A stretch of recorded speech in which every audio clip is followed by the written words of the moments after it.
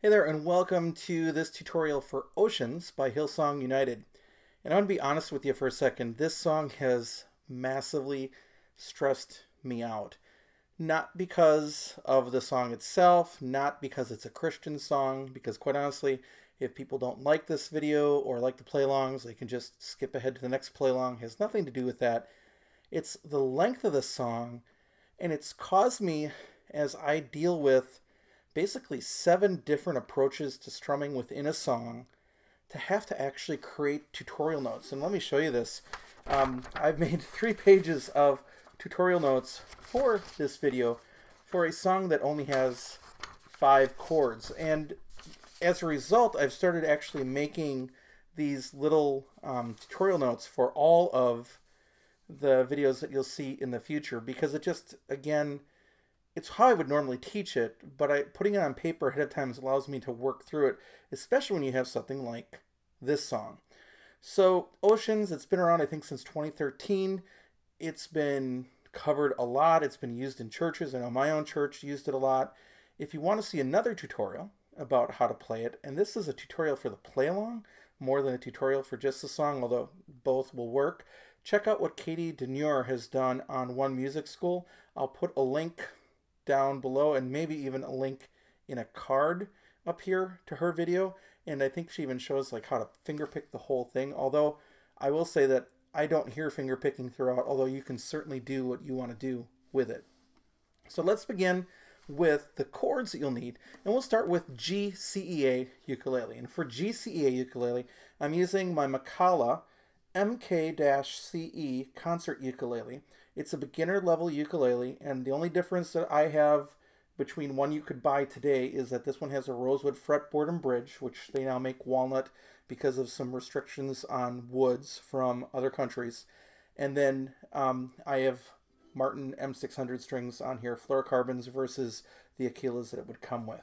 So taking a look at the chords, there are 5 chords you need with, well, whether you're playing GCEA or DGBE, but in this case, GCEA, and let's take a look at them. The first chord is the A minor chord. Second finger goes 4th string, 2nd fret. The next chord is the G chord. The first finger goes on the 3rd string, 2nd fret. The second finger goes on the 1st string, 2nd fret. And the third finger goes on the 2nd string, 3rd fret. That's your G chord. The next chord you need is the C chord. The 3rd finger will go on 1st string, 3rd fret. The next chord you need is F. The 1st finger will go on the 2nd string, 1st fret, and the 2nd finger will go on the 4th string, 2nd fret. That's your F chord. And the last chord you need is the D minor chord. If you're on that F chord already, all you have to do is add your 3rd finger to the 3rd string, 2nd fret. But starting from scratch, 1st finger, 2nd string, 1st fret, 2nd finger, 4th string, 2nd fret, 3rd finger, 3rd string, 2nd fret. That's your D minor chord. This is my mainland baritone ukulele, cedar top, rosewood back and sides. Just recently got it. It was a factory defect model, mainly because of some light scratching up here and a little stain issue right here, if you can see that a little bit. And I'm fine with it because it sounds great. Love it so far. So on DGBE, same 5 chords. Let's do them. The first one is the A minor chord. The 1st finger will go on the 2nd string, 1st fret. The 2nd finger will go on the 4th string, 2nd fret. And the 3rd finger will go on the 3rd string, 2nd fret. That's your A minor chord. The next chord you need is the G chord. The 3rd finger will be on the 1st string, 3rd fret. The next chord you need is the C chord. The 1st finger will go on the 2nd string, 1st fret. The 2nd finger will go on the 4th string, 2nd fret. The next chord you need is the F chord. And again, it's a tricky chord. If you're just beginning playing baritone ukulele, stick with it. Your 1st finger will cover strings 1 and 2 at the 1st fret. 2nd finger will go into string 3, fret 2. And the 3rd finger will go to string 4, fret 3. That's your F chord. And learn how to not press down any harder than you need to with that one. You can make it fuzzy for a while until you find out how hard you have to press to actually make it sound. And the last chord you need is the D minor chord. The first finger will go on the first string, first fret, second finger on the third string, second fret, and third finger on the second string, third fret. That's your D minor chord. Now before I go to strumming, I also want to say one more thing about the chords. I hear a shift in the progressions where the beginning of the song a lot of times will end on an F chord. Well, in the middle of the song, I hear that shift to be a D minor chord for the rest of the song. So that's the way that I've written it out. In a lot of the arrangements that I've seen and looked at and listened to and compared, they show an F throughout. So that is something for you to be aware of. But remember, the F and the D chord, at least on GCEA ukulele, are only one chord apart. So let me switch to my other ukulele. I'm going to switch to my Macala. There we go. And let's take a look at the strumming. Now, I've mapped out what happens the whole song. And there are basically 8 strumming sections, but 1 repeats. One section is just single strums. That goes to about 1 minute in. The next one is a finger pick section. So we'll take a look at that. And that goes about 1 minute 25 seconds in. The next one becomes just 8 down strums. And we'll take a look at that. That goes until about 2 minutes in, a little bit further than that. Then another strumming pattern, and that lasts until about 3 minutes. Then we're back to single strums for a long time. Then there's a strum, and then I add a tap to it, which kind of echoes what's happening with the real song. And then another strumming pattern. And then finally single strums with the little running part that you hear with the lower notes of the guitar or with the bass guitar. So let's take a look at each of these sections and go through it. For the first section, section 1, single strums, use a finger, use a felt pick, use your thumb, whatever works best for you. And the tempo here is about 60 beats per minute. So it's just going to go 1, 2, 3, 4, 1, 2, 3, 4, 1, 2, 3, 4, 1, 2, 3, 4. And I like using my thumb with that because it just gives you a thicker chord. Now, I've thought about how this song is so open so much, and I wonder if that's a theological comment. Like in Genesis 1:2, there's a talk about the Spirit of the Lord hovering over the waters, and because the song is called Oceans and staying afloat and keeping your head above the waves, I kind of wonder, is that like representing God just kind of hovering over the nothingness of water? I don't know. Just wondering if there's deeper meanings there. Probably not, but just wondering about that. So that is the first section and the fifth section. That happens twice in the song. So for about the first minute, and then for about 1.5 minutes, starting about 3 minutes in. All right. Now let's take a look at finger picking. For this style, I use a device created by a guy named Mike Lynch, who passed away about 2 years ago, January, I think, of 2018. And basically, he talked about you pluck strings 1, 2, and 4 using your first finger, second finger, and thumb. And the thumb plays string 4, the first finger plays string 2, and the second finger plays string 1. And what you do is you pluck all 3 of those at the same time in on each other like that. And then you alternate by plucking string 3 with your thumb. So let's practice maybe just on the F chord what that looks like. Okay, so make the F chord with your left hand, whether you're doing GCEA or DGBE, and then pluck and alternate.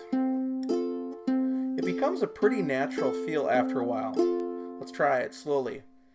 1 and 2 and ready and go and.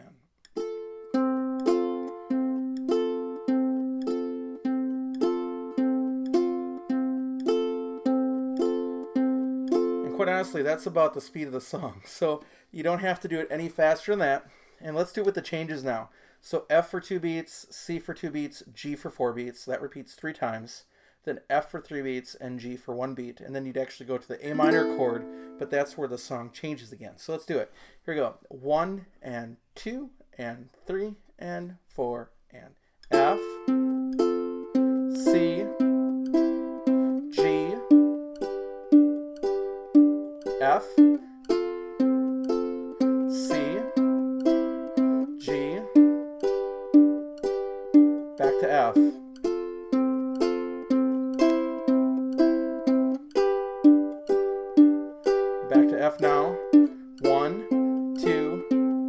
now G. And then you'd end on the A minor chord. So that's the finger picking that I would do from about a minute in to about a minute and a half in. Then the next part, when you hit that A minor chord, this is something that I would suggest simply doing all downstrokes. And it's going to be 3 beats of A minor, a G for 1 beat, 4 beats of C, 4 beats of G, 4 beats of F. It's going like this. Down, down, down, down, down, down.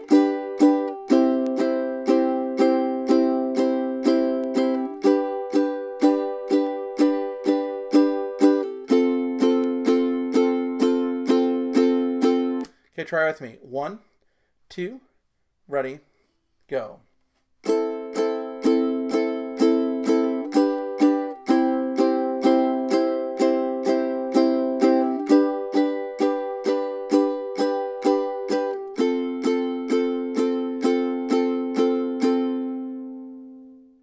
So the next pattern I hear is, again, in that faster subdivision of the 4/4 time. So we'd be going down, down, up, down, down, down, down, up, down, down, down, down, up, down, down. Try muting your strings with your left hand and just doing that, going down, down, up, down, down, down, down, up, down, down. So let's try that once with the sequence as it appears in the song. That F, C, and G thing. Let's do it. 1, 2, 3, 4. Down, down, up, down, down. That repeats.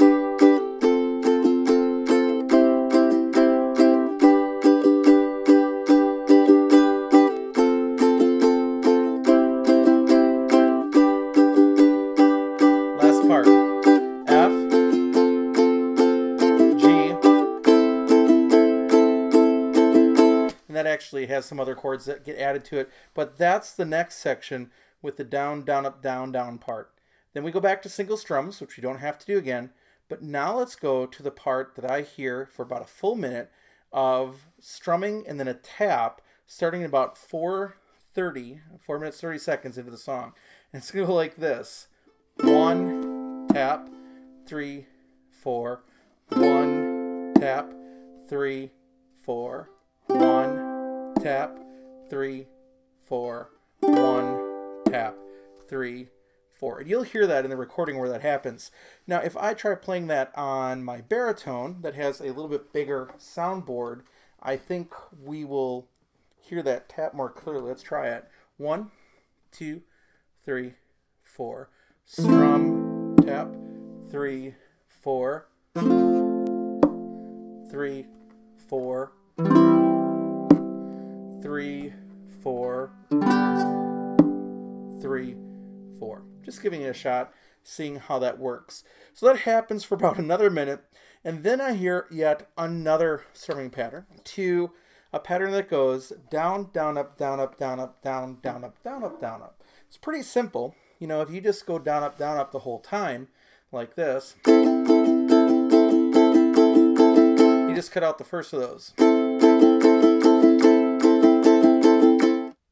So the pattern is A minor for 3 beats, G for 1 beat, C for 4 beats, G for 4 beats, and then D minor for 4 beats. And this is that change in the song where now I'm hearing the D minor at the end of that phrase. Let's try it. 1, 2, 3, 4.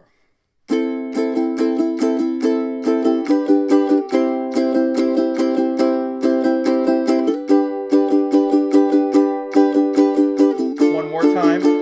The hard part is that G.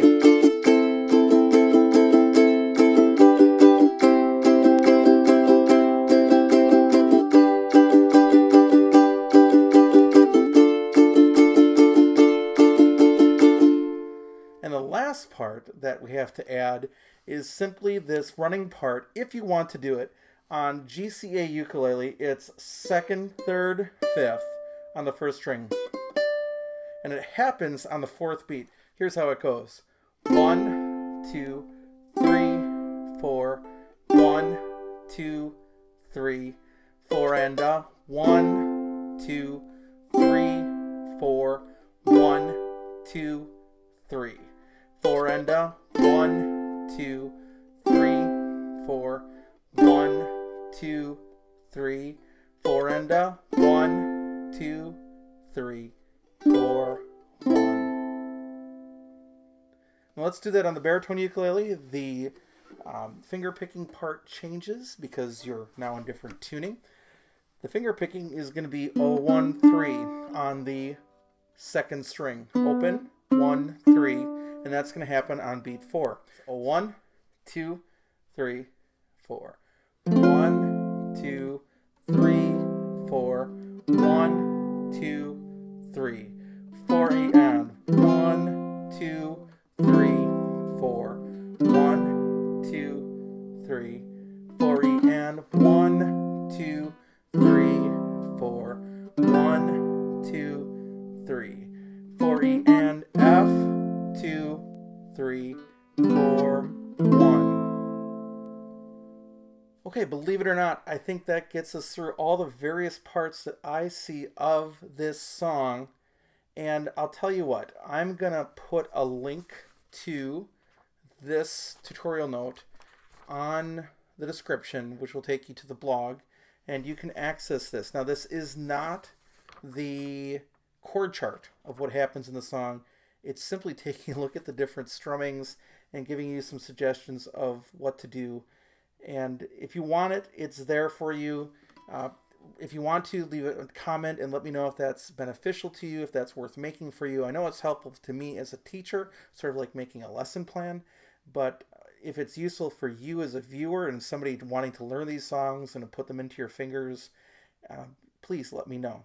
So thanks for watching this video of Oceans by Hillsong United, tutorial to support the play-alongs that were created for that. And please consider subscribing, and we'll catch you next time.